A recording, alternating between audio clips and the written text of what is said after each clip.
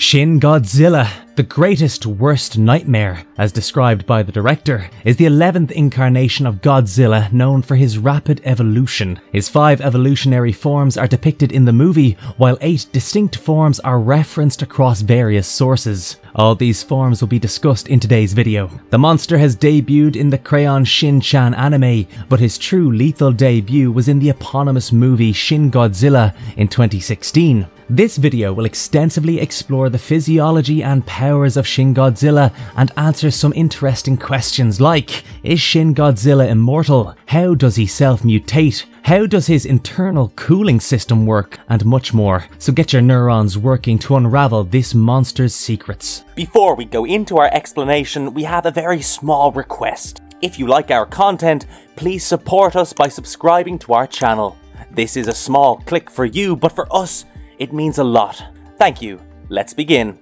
Who is Shin Godzilla? Let's quickly go through his origin story before diving into the intricacies of his physiology. So, Shin Godzilla is a totally different species of Godzilla, distinguished by the fact that he is not an ancient creature who was awakened by human activities. Rather, he is a marine creature related to the Paleozoic era marine reptiles. He was supposedly surrounded by nuclear waste dumped into the seabed in the 1950s and evolved into this monstrosity over the span of 60 years. The creature developed resistance to radioactivity and began to thrive on it by consuming nuclear waste. He spent his entire life underwater until his evolution allowed him to reach ashore. He still continued evolving until he developed limbs and began to walk upright. And now it's time to explore his evolutionary stages.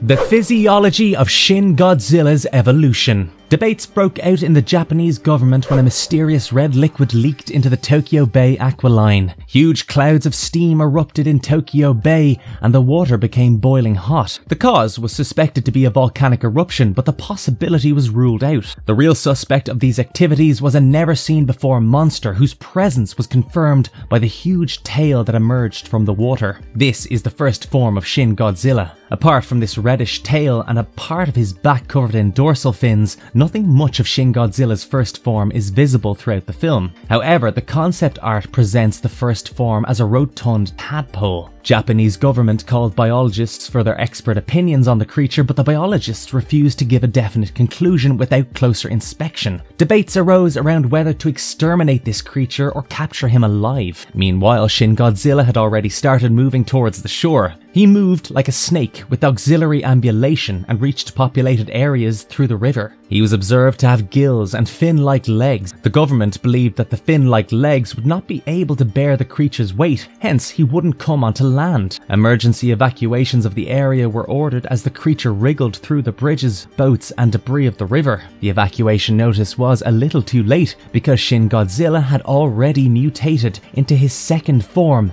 and began travelling onto land. Shin Godzilla's second form is light brown or a dim yellowish green colour. He can't walk upright, although he has grown limbs, dominantly the hind legs. It's a quadrupedal reptile-like form with small underdeveloped stumps in place of arms. His neck and head have grown exponentially and he continues to slither like a snake at speeds of around 13 kilometers per hour while completely leaning forward. His eyes are non-sentient, huge, and his mouth is always agape. His gills are also large and clearly visible. They hang from his neck and secrete the red liquid. His head resembles the head of an eel shark and his back has light brown dorsal plates. Clearly, he has begun to resemble Godzilla. The second form is capable of causing large-scale damage and can demolish buildings by exerting his weight upon them. The Japanese government had to declare a national emergency and deploy the self-defense forces to cease the city's ruin. After much slithering, Godzilla abruptly stopped, stood upright and sprouted arms from the underdeveloped stumps. He had now evolved into his third form. The assault helicopters deployed to take down Godzilla were ordered to retreat due to the presence of civilians in the attacking area, so Shin Godzilla then freely headed towards Tokyo Bay. Shin Godzilla's third form is double the size of his second form. The colour of his body changes yet again and takes the darker shades of red and brown. His dorsal plates are an off-white with blood red coloration and his legs are more stretched out. His eyes are still emotionless like a fish, but his mouth looks deadlier. He has sharp teeth and the blood red lining on the sides of his mouth give him a burned, scarred look. His gills were no longer protruding or hanging from his neck, indicating that they were no longer much needed. Godzilla was not seen for some time, and was believed to have returned back into the ocean. A team of scholars and officials were convened to study the creature with available samples. His body fluids were analysed in a lab while the US had taken away all the remaining fluid sample. They predicted the possibility of more evolutions. Behavioural biologists observed no signs of intellect in the creature, which only seemed to move. The source of his energy was brainstormed. Oxygen conversion in the digestive tract was ruled out as inefficient,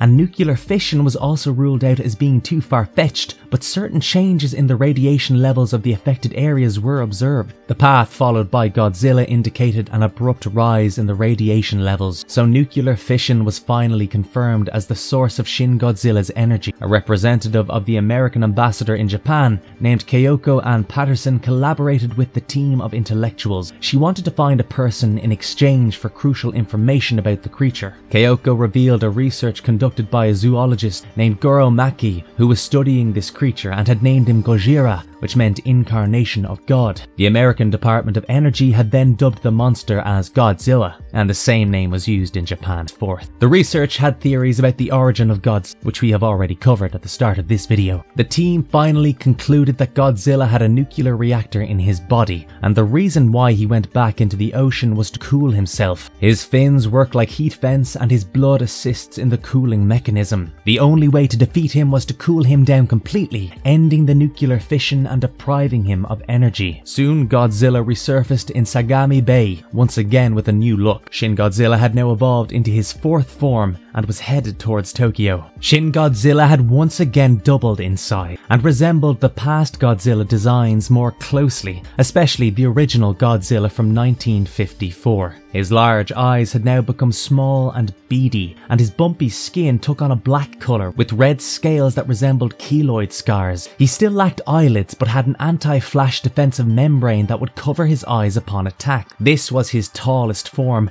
with immensely muscular legs and a robust and unique tail covered in spiky fins. The tip of his tail is red and has a spare skeletal head. His chest has an axe-shaped sternum, and his mouth is full of large teeth, though it lacks a tongue. His jaw also unhinges and splits open while using the atomic breath. To stop Shin Godzilla from reaching Tokyo, the Prime Minister of Japan finally permits the use of all necessary weapons against the monster, but the missiles had no clear impact on its body. He was rained with incessant firepower, but nothing worked against him. The fourth form of Shin Godzilla had incredible self-preservation ability. He was a perfect organism, surpassing man. His body glowed red in the dark and then turned to purple while using the atomic breath, which set the city ablaze. After this, Godzilla went into a state of hibernation and the officials undertook him for study. The study concluded with some interesting and threatening facts. First, it found that Godzilla had gone into a state of hibernation for approximately 15 days due to excessive use of energy. Secondly, Godzilla's cells can convert air and water into radioactive isotopes to harness energy for himself. Third, due to his healing ability, pieces of Godzilla's skin can evolve and live on their own. This meant that rapidly evolving creatures could overrun the Earth if Godzilla was not stopped. The Japanese government launched an operation to inject blood coagulants into Godzilla after immobilizing him. With a series of tactical attacks, the operation succeeded and Godzilla was frozen in his place. Even still, the frozen monster kept on evolving. On the spare head at the tip of his tail, multiple humanoid skeletons were seen emerging and reaching out towards the sky. This is the fifth form of Shin Godzilla. These skeletons had Godzilla's dorsal plates on their back and lacked eyes, but the concept art had designed them with eyes. They also had a large hole in their chest. Shin Godzilla, if he was not immobilized, would have evolved into a more human form to adapt and infiltrate his environment. It may have been a scarier form as it could easily walk alongside humanity and infect others. According to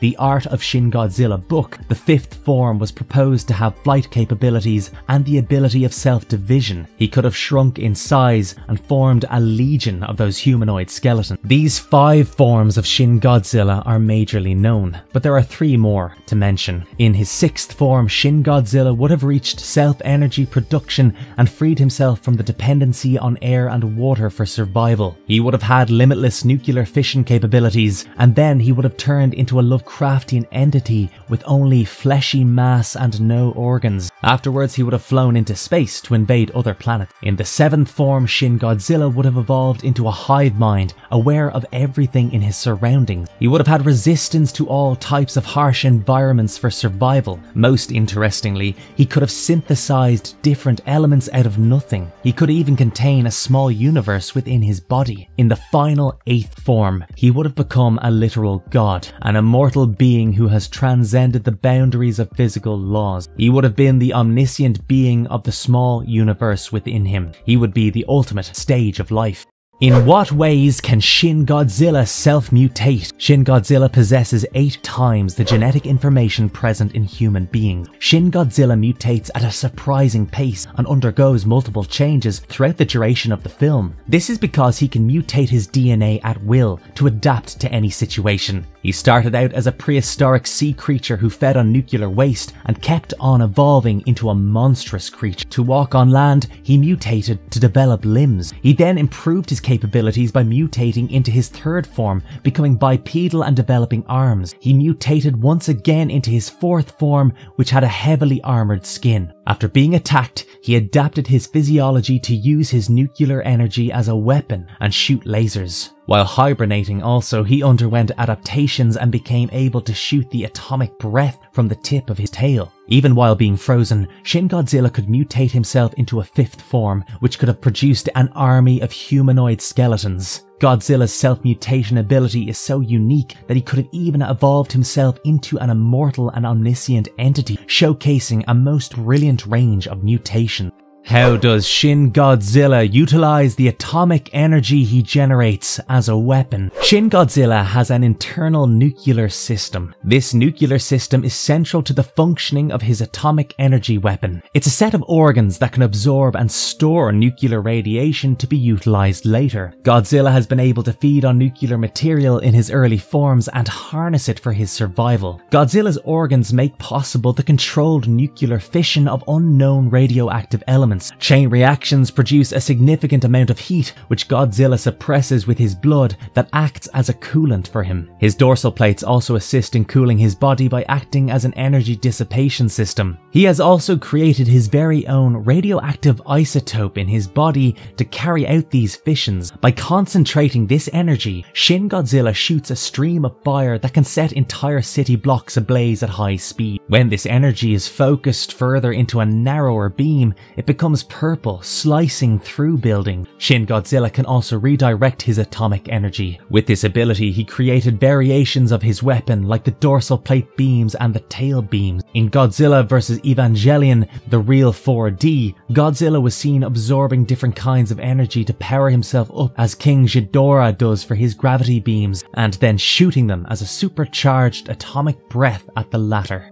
How does Shin Godzilla's tail beam differ from his dorsal plate beams in terms of functionality? Shin Godzilla didn't showcase any beam attack abilities until he was in his 4th form. Even then, he remained quite negligent to assault missiles. His beam attacks were first seen in action when a couple of MOP-2 bombs hit him and finally drew blood from his incredibly tough skin. His dorsal plates glowed red and quickly took the purple shades and became extremely bright. First shot his atomic laser attack from his mouth in a single beam, then switched to dorsal plates to shoot multiple beams at the same time. He again shot the beam from his mouth after ceasing the dorsal plate beam. His dorsal plate beams were again used when he woke up from his hibernation. When he was constantly attacked on his back, he adapted his dorsal beams to be shot from his tail, which shot a singular beam and was paired with his atomic breath attack. Superficially, these attacks may seem similar, but they have a slight difference in their functionality. His dorsal plate beams are shot like a salvo of atomic lasers, which can bring down multiple targets in different directions at the same time. But this attack cannot be used simultaneously with his atomic breath and lacks flexible directionality. Unlike the dorsal plate beams, the tail beam can be shot at the same time with his atomic breath. We can observe the nuclear energy traversing from his spine to the tip of his tail, where it's finally discharged as a beam shot from the mouth of the spare head. His tail is more flexible and can be swirled in different directions for pinpoint accuracy. One major observation between the dorsal plate beams and the tail beams is that the latter most probably requires lesser energy intake. Shin Godzilla had to initially go into hibernation after using the dorsal plate beams for the first time. This was because he had exhausted his energy with that attack, but this time he was able to use the beams without requiring a resting period, suggesting that he had also adapted to consume